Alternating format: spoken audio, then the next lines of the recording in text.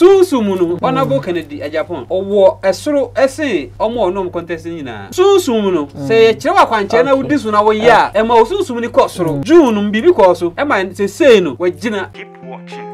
Mofanto Lordson TV keep watching don't change it keep watching don't change it keep watching don't change it and one Lordson TV Mama ma akwaba efama Lordson TV abusu ya yatna CD na ye ba beba nsemu aba be church nsemu de etwagu e wo social media eso ana ye de every de waka ene de watin sa pepepe ye yi bi mfirimu ana ye mfa bi ehsoso nka ho midi no eye lady pastor in Shroba Mavis meje adwa say ya na wo say me pe wo mo a wo nimdie eni suahunu ewo social media trending issue mo na me de wo motenase teach you wona wonim sunsumu enyoma ehinta ededi na ombededi atre onom ana ye de omba dwumadi ne so me nsaye ho na me nche ho no ya de bi ma mesesi a ansa na ato dwumadi ne so dwumadi ye share ma me ka wo say yes I will live ewo Facebook ne so Lordson TV Facebook okwa yewo eso mama nkoma Sofo Nkansah mama nkoma no akwaba baba mama akwaba yeah ena ati say eba dia dumu papa wodi ni mpacho sanka bi mpacho Shroba Mavis what can we be count lady pastor hey Shroba Mavis okay papa mo akwaba yeah ena pom ti say nyame adom Lordson for ya mo free bi and some afro ya mo free bi mate ye be friend why I was enye ono nko a ana wo hanom ye papa ba ko besuso papa ba na obofour ba ko tanachi a je se o be kaje aguma na mama koma na kwaba na ombo ni de Mr. Dixon right Desmond me mo akwaba yeah no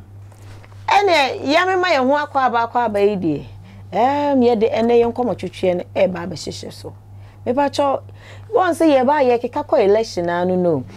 obi say BAWUMIA ba obi say ye Kennedy ba Alan Cash so ba na wo so se dey na asofo so bebre e de wo asofo num bi e de wo mo ho agege ensensem ya ekom na odifo Kofi amponsa ono na ye dwumaku a ye fra wo mo Ezra TV ne Ezra FM ono na ye panyina woda saa dwumaku ya no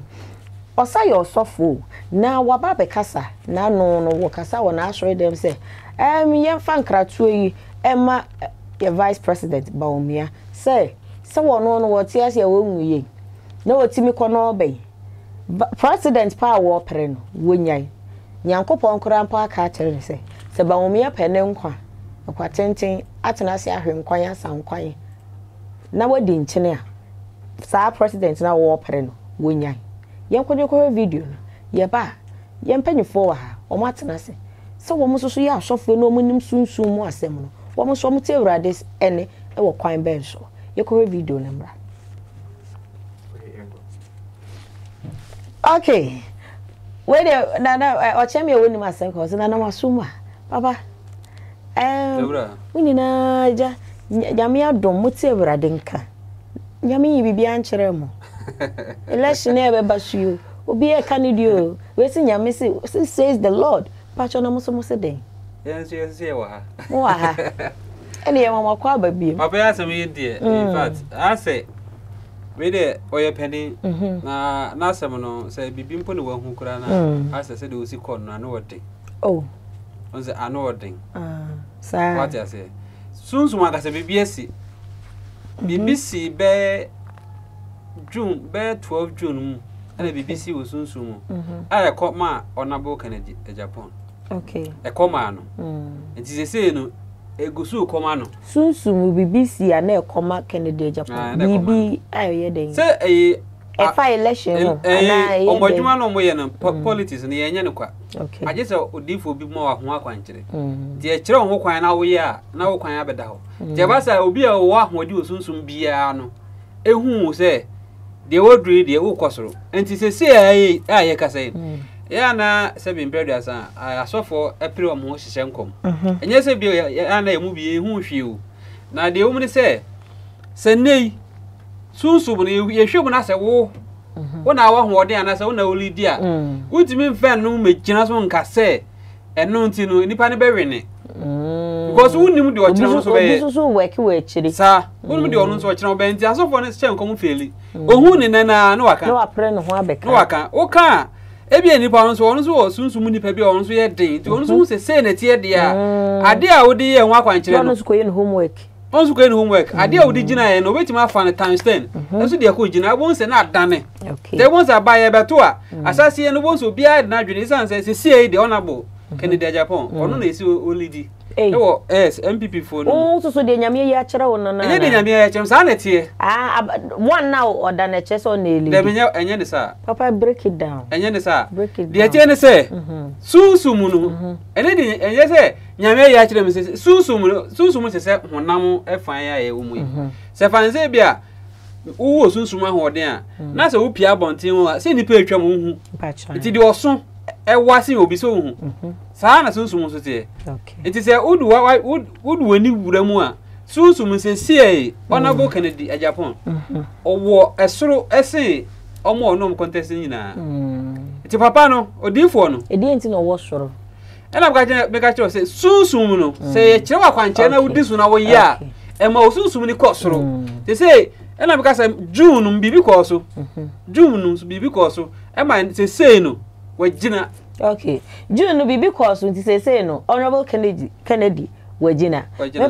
papa ususu se utimi bowura sunsun wi ase na kwaje microphone yo mapa emo no ususu ewurade nka bibi ankere o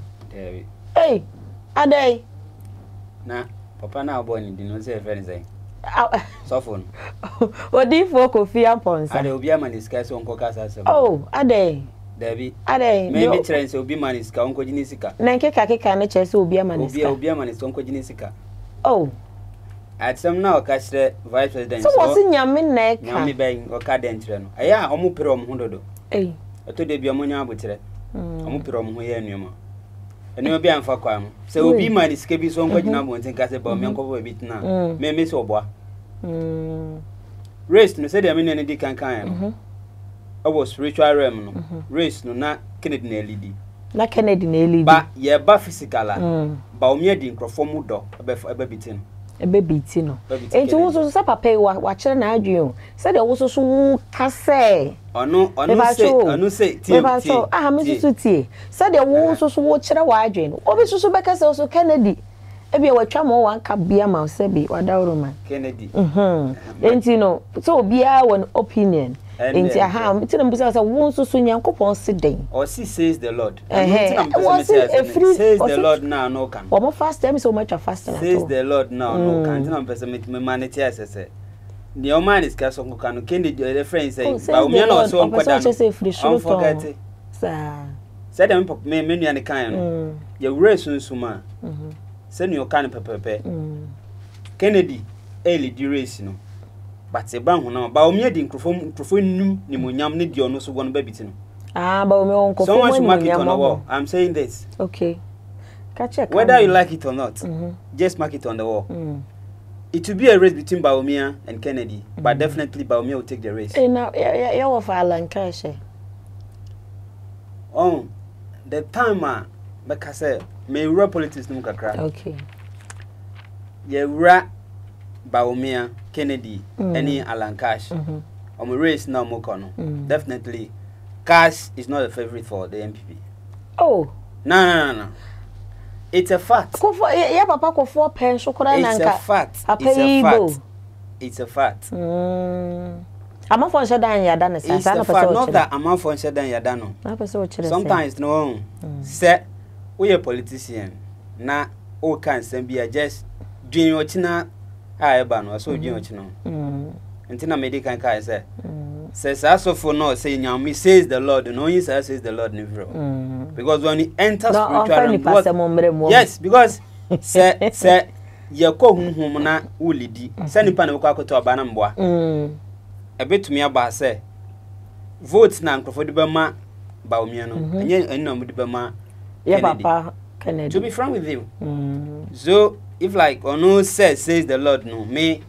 I am not a politician, but I categorically clear on that the race is between Kennedy and BAWUMIA, but definitely the race belongs to BAWUMIA. Ooh. Yeah. What's also the no? Yeah, for sure. Eddie, odi for Kofi Amponsa. Me pa chow. Said the wu awurade eyi kire wo no. Obi si wonu nya adwene o. Wono so se said the tie bia no. Eduru ho no ma. BAWUMIA ebe kukuru ken edeche. Na papa. Amen. Na odi forecast and say so who NPP for office bia BAWUMIA ade mema ni ekuo ni mu ana. Say na person o chere. Opa say ne say de etie ne say sebi BAWUMIA say ni papa eti ase. O hene ba ne de ni papa eti ase. Sanete. Ayu. Say ni papa eti ase. Aha. Di sana be kono. Enti na de wo kan no meti ase ya AKUFFO ye papa AKUFFO ADDO de ne support na ma BAWUMIA na. Den ya de support we ma no. That be no ordinance sabe ku be che na jefi. Oh na omo keka na se no omo na wo party ni mu. Omo wo mu de na emo ye se dua te se ebusuan te se kwaye. Wo be hu ana hu. Obia ni secret. Bia wo sie. Sanity. Papa mo so wa no ye o meka. Dia no kan am pese me so. Okay. Se me ya me papa. Wo ka support na na so me kan dia o kan pese me ka be ka craft kan dia. Yeah, because se o papa. Me ya me papa doba. Na o wade bia. Wan o di ma. Wade ma me doba. Me buy you so. And any support no. And then na me ka say owo maybe am won kola me won kola be 10. Baba akopɛ. Ana metumi ye bia na me ya say. Enu nti na BAWUMIA me de kan ka say BAWUMIA odon na nkrofo wo man no because the love that they have for the party na FNADO or na edi man BAWUMIA. The support na edi man na the same support edi man BAWUMIA. Na me ka say when you put BAWUMIA and Kennedy and Alan. Because one man na support. Na that was 2016 when he's coming to power. Look at the majority of Ghanaians that voted for Nana Akufo-Addo. In 2020, the same thing happens. You understand? Until 2024, both Nana and BAWUMIA, the president and the vice, until Sakunya Naba, Namen Papa ye to me, you must say, never drew brabina, me free Akunya, so one was a minimum. Me for Mammy Dobana and answer. Yo, what's a coaches and for Papa? No odi for Kofi Amponsa kasa no say adwuma be na BAWUMIA ye. Me pa cho ye to kuroma BAWUMIA mpacho vice president on sheda nya bibia wo hu. Yes wo se woni Nana ADDO betnational e die mpuntuo ne e die bempah na obeye ye. Me se kanti ne bi o sa person be president. O ye adwuma politics no hu ye nya ne anikan. Aje se wo ye sunsun adwuma ma wo be ye den. Ne nipa bedo. Ansana de oye nipa hu. Okay. Sana politics na ti o. Enti se obe politics. Na se wa nye sunsumu akwankyere yi a de obe bi na onipa anibe hu. Se bibia etwa koba so obe akwankyere. Aje se oya omo kra den de omo de na buru bia de so. Se wo kasa me nipa apewasem. What you say? De wo ka no enipa eti. Ansa no mato abadamo. Enti sunsumu no se sunsumu ni soro nsen omo a. Ense omo a wo kasa kire omo a ebede na ayedwuma. Okay. Na papa uka na ye sha ase no ka se papa na nkasa yi. Na nka ususuo ma nka wo so ye osofo yi. Aka ususu se nka sign na nka onka ase na ye nko ye next. Once oye odifo what is so hene. They say bibi inimu se Kennedy se si ane die race no odikan. Oko na bibi sa na wohu na sempo wodi pia se bi mpredasa mpanifo se asembi wo ho a ese o chiamia no asembi so se ohena no. Okay, what you say tena se nko ohun se do be si aka se mo ese wo be ka se bi nti do mo se ko ofre na ofre na ofon so ana wo ko nani enya ne frame mum na mum se do sika no be gye se otan no odi fo so de papa yi asema mo ke de me shoda ni mo nya ayu enya anti asio wo se awurade na aka awurade aka wa fa camera nse no so say me o se awurade aka don't you say awurade aka na me sunsum no Se wo wura se sia na se wo sunsun ho de den won se Honorable Kennedy Agyapong e na take lead enti se wo hu bibi sa wo ye ja sunsun meja enti na se sunsun bo wura ma na se asa papa ne ka no e no kore okay wo ye sunsun meja enti wo sunsun meja no se bi brother asa se eni wa ko dane na se Dr. BAWUMIA ebe reni a se bi nti ono nkasa hu bi mu ana what you say se ba sa na be se panico ni ahan e wo se ko tase no yansa wo enti no se bi ho ne de mpapa ne kan no na ano odin dodo papa kade obeka so so na yenko ye next asem so so ne se kasa de wan ke se ye ba me sense to be most of the pastors, the reverends, the prophets in Ghana, sometimes they are more period. So, they have to take time because senior many and they come. So whom be sir? I don't believe so. Bet me about Bantam Bekasa. But you say, so when Sofo Nkansah, Ntechemo no dey man. Say Sofo na odi ha some number one. So nyan odi for Kofi Ankonsa. Anka should have been in a different way. But send your back and say says the Lord. I disagree with you. Dada, I disagree with you. Says the Lord. I disagree with you. Yo, when you motiasi wuntiasi was say rade na waka. Ai. Na papa mo predict say if say BAWUMIA befa abatuo no ye to a NDC ni MPP one eje akonya no we dey says inshiraba me na me bisa question papa what did predict the race between if say be BAWUMIA and I Honorable Kennedy and the better na so a wo hwa omani NDC for no kushia ekokesi ni akonya no ebekon ha. The race between NDC and MPP in 2024. It's a very tight race. Very, very competitive. It can never be easy for NDC and it will never be easy for NDC. Sure. Second round. Sure. It will never be done deal for NDC and it can never be done deal for MPP. And I said, the money na mati no masuma wo so betime de waje nkyere ato comment section honom amaye emere ebemo ye beken kan amamo said the 2024 abatuo no ebeko eno no ena nyame enkoa e de ato no ebeye den bahwe aba no ebepai yebeko asa aba bi ende wo mo de bo babeko akodi line no obi anya ready na obi amfi neni me pa cho yes say to ya asem ne so a na papa papa ya na maybe a tremu no what yase no o se mama obi ba bebufu amagima de someone was papa na mi mo odin ba mo hu no Sofo Kwadwo boache memne da ebe na ebe na ayu na yira babonte oni na busuafo se ehene ne ha o mayi na firim o mo so mane nyekuna so mane nyekuna so de ayie no nobody free Sofo Kwadwo boache abusuapanyi so ahemfo obia ne sofo obia ni right obukoko yibodi nasi anasa omaye yi e fa cho metoma mo peni malen ko de di kan by somati oh yati pa okay me mate de di kan Sofo boache nyankopon fa ni crazy because we any pebia odo ahofama e wone mu ode ne huma enkrofo bebre eti enkrofo bebre asi oma kwanpa no so enu nti na me say ready fa ni crazy ababo adwuma ni de wa bebre pa ni eto sumie no ayam bisa question bi say na me yonko bi na ye bon komo we na me bisa nze chale obade se okwa aware ye be si wa aware na obusuafo sipini ye fa okofie asema ka bebusa akora na waka na wabeye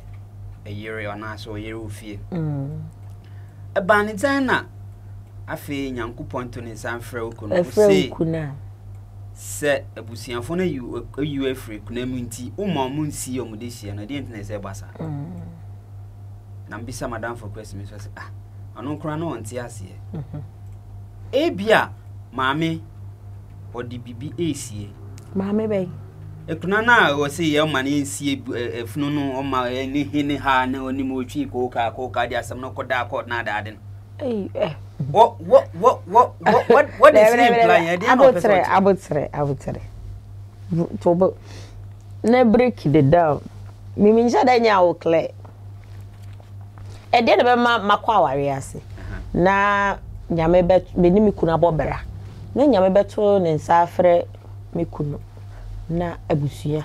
eyi mesi nchen so o ma menye kuna abra na wote ase da so ware one ayenema p ebia tama okunu te ase no onfa ho ban busua no on time enfa ho on time fa ho ban nko sarasra busuafo sometimes to me sisa okay say woni ban maneti ebi o ho a uma busua no hu sometimes no u ban busua no na otwetwe ho enti ebia enfa ne say mani kunukura ansere enkohwe ebia enfa ne say ban mano for example ebia na oyuri ansa na ono ne jaye no befa awo ono sa oba no tumi ban busua no ne busua ne di nkita wudie ba wo de na ase fa ho say ase amando do na fa ho say me ye sofo yuri me ye sofo mama it as like as our boldness no e wonu enti o ban na sofo mama de abi rank we bi open no aduan no kura hye wonu kura na nka wuyi am obi ana nya sa na ti obi mu de nya sa na mo fa no debi ono as like some proudness be wonu mu as a eh mama no ni me no we hye ne da na me se mama me ti ne hu za mebre oh de what na wo di be bu na tay ara udi be nothing one day na a member of that church okwa sorry ene de mentum be kan ha BBC ye mama kro no BBC ye but me person me kan asem no okay enti sometimes you know the proudness no me of mama those kind of things like on fan me dia me so say bia no on fan hu ban busua no enti dia busua fo no me so oni omudi nkita hu de no se no mo gini tum eno enti no so fight say me say me kunu funu no ye nsie na say court but we say court cry if I were to be a judge and if so the case between me I will throw it away. You throw it away? I will throw it definitely. Okay. Obi me say sanka odan a o say kwan no etene papa ewura mpa cho e de na be ma me ne me kuna si so ya bobera na wo kina bi oduma kuma ato ne nsafre no na abusiafo se henene ha me you know mercy nchen me da say ina enua pene ye kwade ye ofa no and we senior sabi edu mra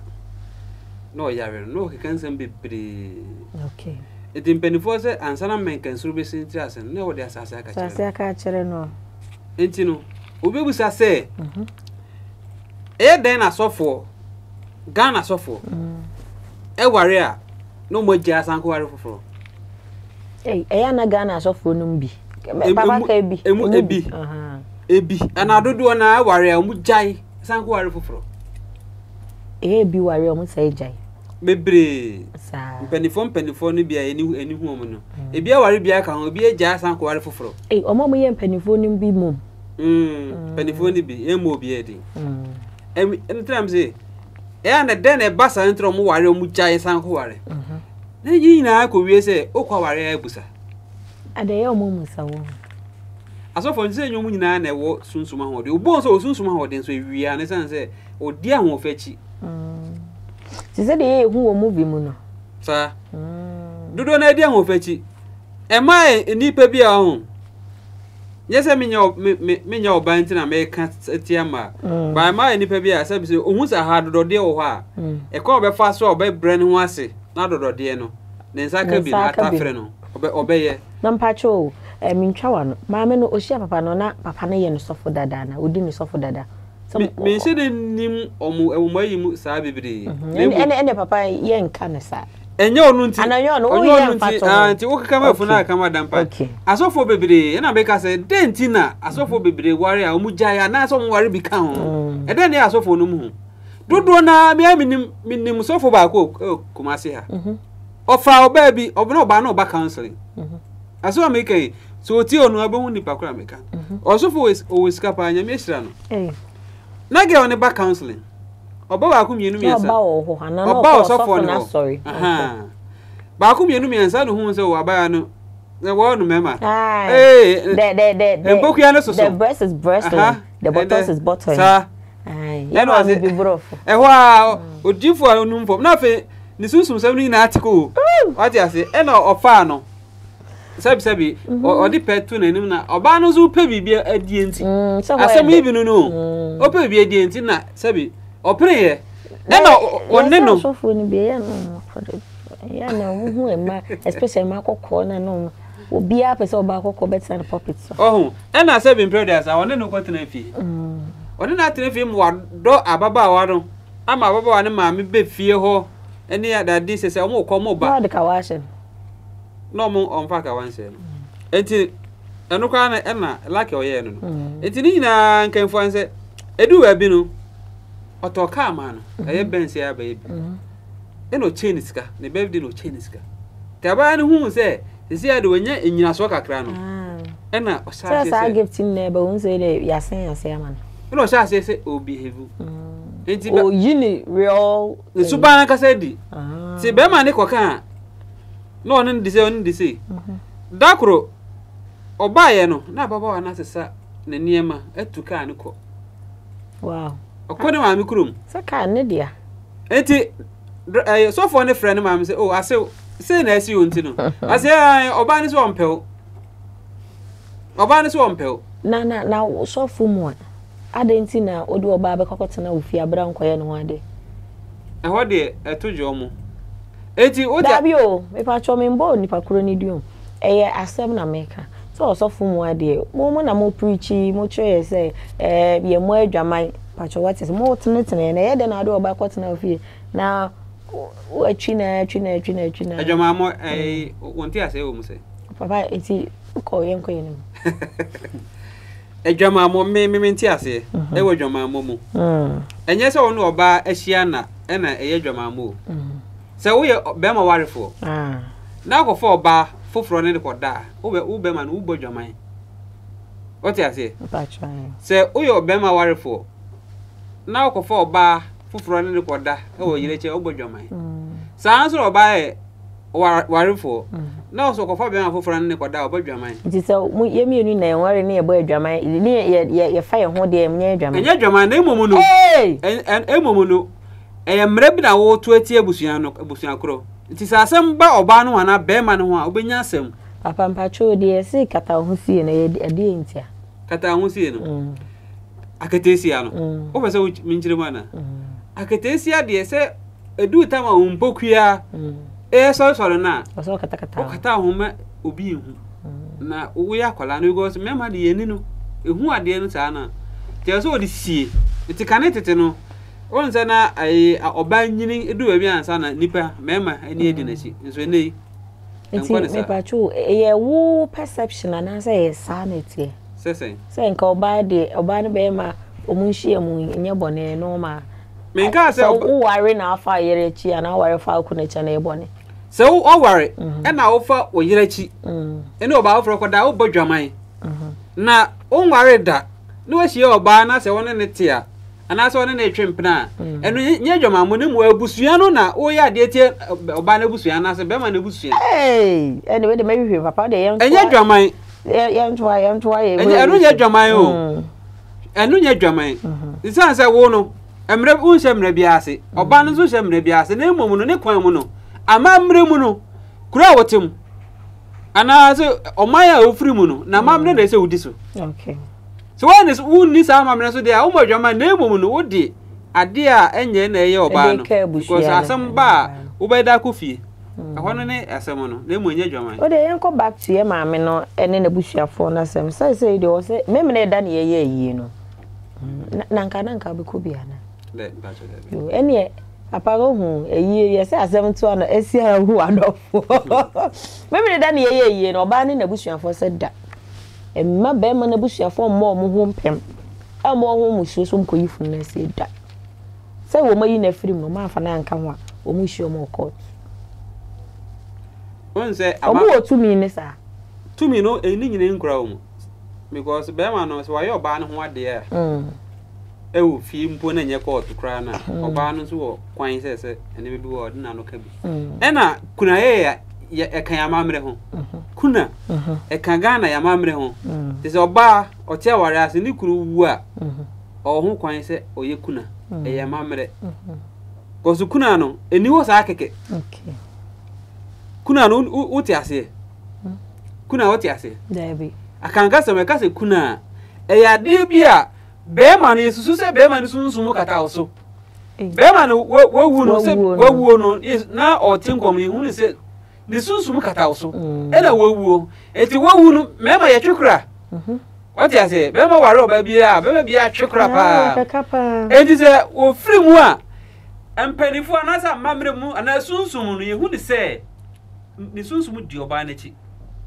akwess asabi enti no bi yesu so woni wo kani wo ho na wo wu a ye de chale ba akoto na chale ba akoto abonte se de be ya on time man inside be na so obeba ni je ni chale no oh me se sa se me he wona ena me ka kuna ye no eza no no mo boa o eno de enye sunsun asem de kawe kuna ye no mpanifo a enimu no so mutimi twiro e comment section amuso mu kire ai wa woni so betimi a chewa adwe enti kuna ye no ye woni se emema twekura pa ba mo odo ba na se obi ba no ho na eni abre enti owu kura na ni sunsun no ya na di oba na chi be ma no kura he wo twempena we chi pa so na yire no na oba ba ni sunsun na di oba na chi enti na basa oba na e ne fa mamre mu ye se uye kuna ye wata ma udware mmomru se sokuro kwa unware nyumre ade enu kwa se nkwa ko dwaye ho sa abre no ye hu ni se sasa bi di wachi enti enu kwa ko dware mpo udware tetepa no ebo 4:30 ewia wo dware ewi enu kura no ebi a wase ana o ma me ekojao oh ne ye do afamu e basa nso ase e won se dinti a abusuafo no eyesa no se oba ukuru wo Ghana ha aka amamre mu no se bi amamre aka no me hire ni mu pante na me ka aka ndi no aka amamre mu no se ukuru firi mu a ye hwe wanim ye empanifo ba fie wa ye hwe wanim se ye nko sunsun kra na ye hwe se okay abaya na na se ababa wa na ukuru wo no se bi emabo bia ba wani mu ana oye mo honya mobile ne ya so honya mobile dia se ye nwura sunsun kra etimu se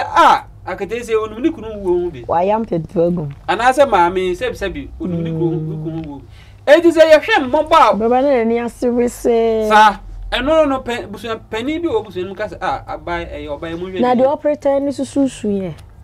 esu ho na mum ye hwe ndipa no se de mobile okum wati ase enti sa na ti enti se obi kunu wu a emre mu no anasa mamre mu no ntimi nka so ma ne nyekuna esa se kunu ano eya mamre bia oyi sasa bia friend so but say odi se wo pre ne dibre so far say kawane hye no ana make say papa no pacho papa ne tias no okojai no menim ho niam bebre ba de menim ne say o se omuso ma ne nyekuna kuno de abusuafo ntimi nka so ma ne nye eno de eya mamre ye wasasa bi wo ho se oyi ni firi ho so ego won so anani kuno awuo no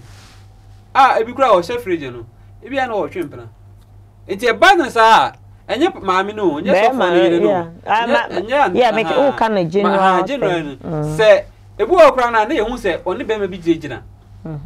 ti sade enye amamre na amane esi ye du fa mu ansa na ye jaw kwan se esi ade utimi ko eko ware no ye mfa ho fam enti ayi buse pani ko no ya enti no ye ma wajapade bia ejapade de se be ma eti ho na se be obobra den a ohwe o contribution na se omu a wode boa no utimi che obibi sa ma emma anase mema nkwaware en ka se omko pejapade ene de sa na e dabi kanetete no say ya ohwe TV social issues e da ho kanetete no eni ntina na ye ware bebre no mema ware bebre no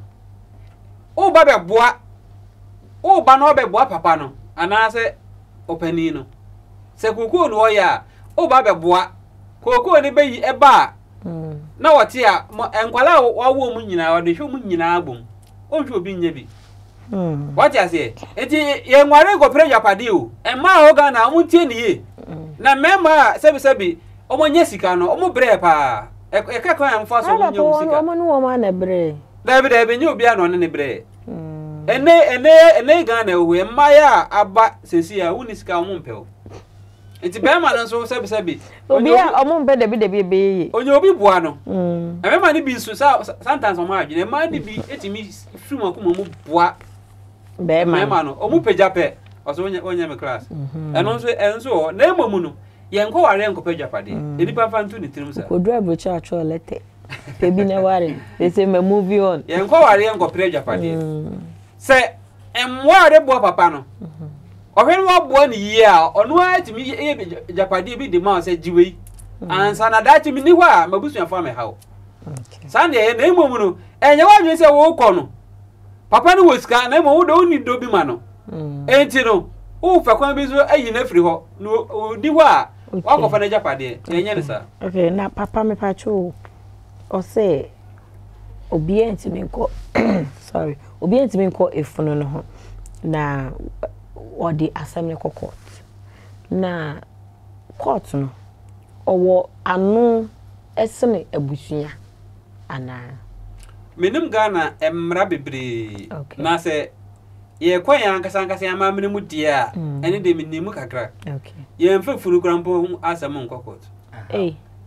efuru asam ye kokot menim court menim Ghana ye mra no menim Ghana ye mra ne bebre o de funu kokot sese Ghana ye mra menimu bebre na manu ankopa okay na amamene mu die amamene mu pa de mamene oni kwan so yesa ogbuni kunu nkwa nfi ebisa ejapade ntina opanyi ebisa ejapade ntina maame no preso obeyekuna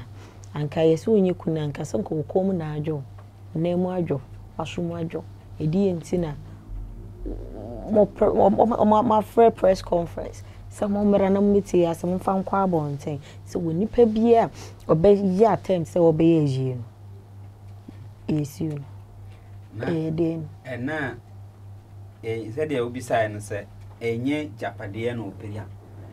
tie me fa ni say so ni papa na wo ansa enye me na make o say me kasaba enkrofo asem na me wayi anu mo ya mfa ni say so ni papa na ete ansa na si papa ni frame pacha nti dia na wo san pa bi enye bebere wo ho a debi o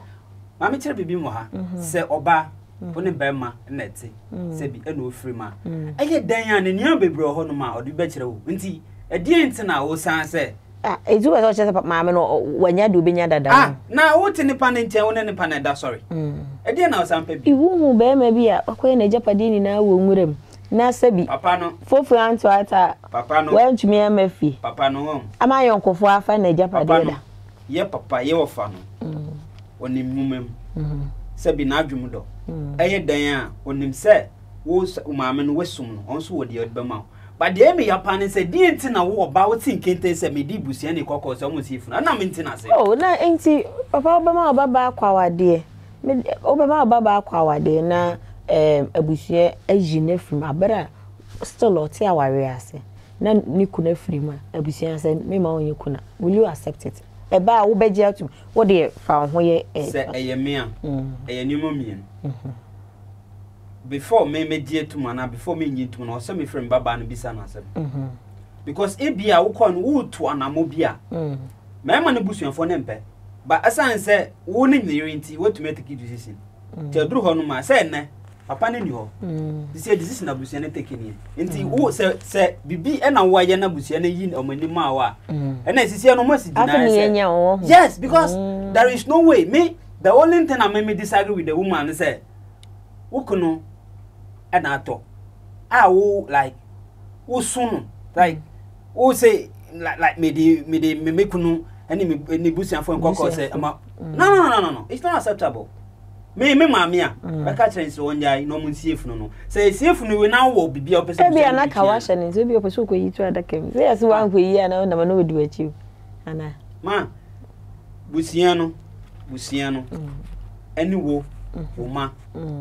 Any omo amoye de mo twa wo hwanhia. Yes, be the last respect. Last respect ni say den a dada wo ye no. Say dada wo ye no. O de man ho a. Yeah, because dada yare ye no. Den a wo na wo te ne nchen. Papa obi say papa tim be den. Because like the right thing must be done.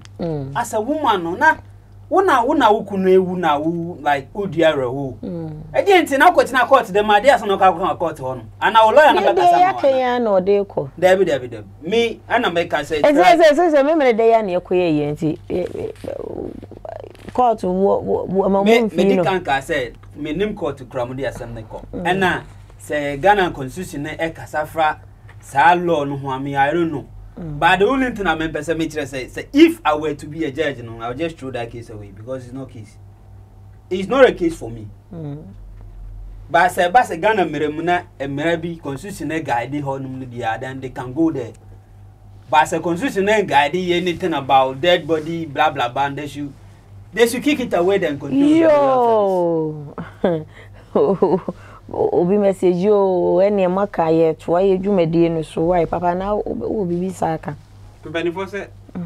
e dey na si se jama se a etumpan anda ebusuafo no dey nti no so mo ba na enye kuna beda se